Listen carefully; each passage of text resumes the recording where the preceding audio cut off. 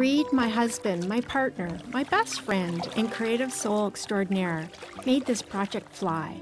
It was a thrill for us to see all the parts mesh together to create something special. Yeah, this is classic.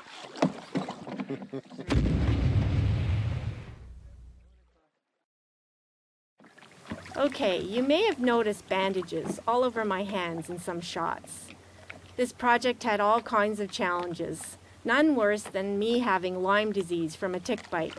We terminated our first shoot so I could go to the hospital where they put me on antibiotics. That made me super sensitive to the sun. My hands fried and shriveled up, but we had to keep shooting. My neck and chin were pretty bad too. I didn't know Neil was shooting, so I just pulled up my bandana like a bandit and paddled away and ruined a beautiful shot. Just ignore us, Becky.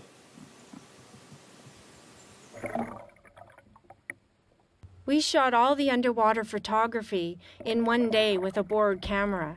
Reed devised ways to attach it to the canoe and had to make a flat lens out of plexiglass. He cut it with a saw and he puttied it onto the camera, and it was amazing. Oh, hopefully the owner doesn't see that. The fish may have been the stars of the movie, but they were a bit of a pain. They followed my canoe around and they got in the way of the shots. We lost a lot of shots because their little eyeballs were looking into the camera lens. It was kind of cool, but and I couldn't judge the depth. Oh. Really, I don't hate fish. What were you thinking? You're so mean. I am not. Those are our extras. Becky seemed to think that every famous movie star needs a handler, so we got Phil Weir to help us out just to get Becky going on some of these shots where we had the perfect camera angle, but she couldn't get up to speed fast enough. So he was more like a wrangler than a handler. He was great. Every once in a while, poor Becky would just lose her focus completely, and I don't know if it was the Lyme disease or just the heat of the sun, but she'd just run into something, and it's just so out of character for her. Like this time, this was great. I'm just trying my best to get as close to the camera as possible, and they encourage me, come on, go, just miss it by a hair. And I'm going, okay, I'm going to miss it by a hair, and I'm going to keep myself very focused. Nice and calm. Look so calm. Ken saying closer. Keep coming, keep coming. Oh yeah, nice and calm. And I'm thinking to myself, uh-oh.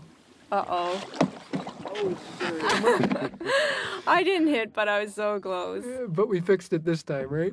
Yeah, we did. I got Reed to catch me. Well, that didn't work too well because I'm going so fast.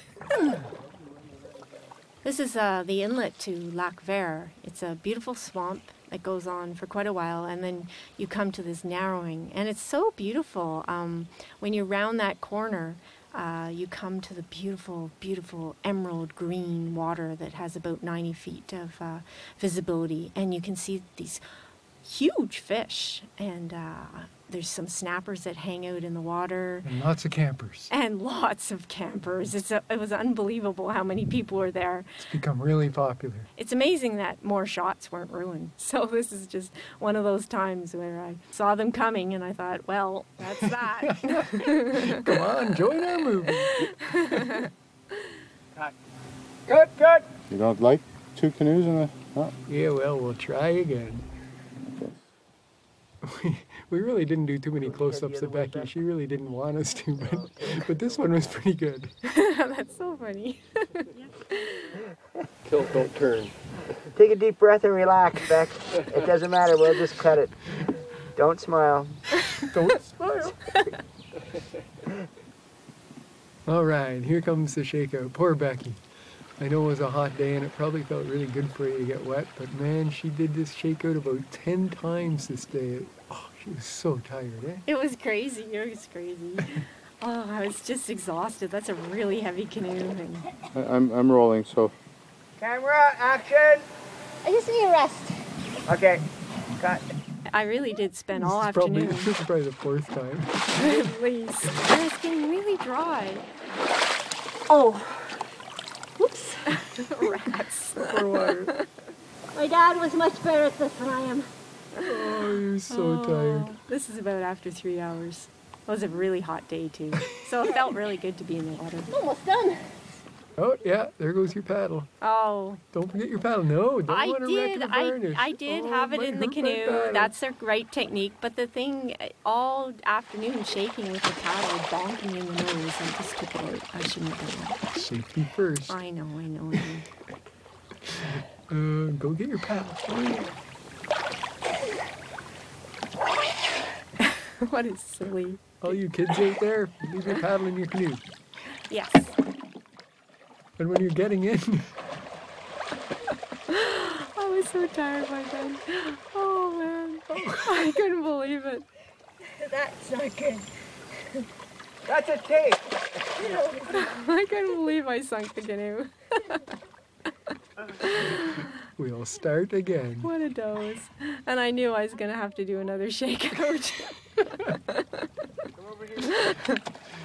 No cheating allowed. No, Poor you. not for me. It was a lovely day. But you got back in more gracefully, kind of. And there you go, paddling away. Good job. It was fun. It's fun on reflection.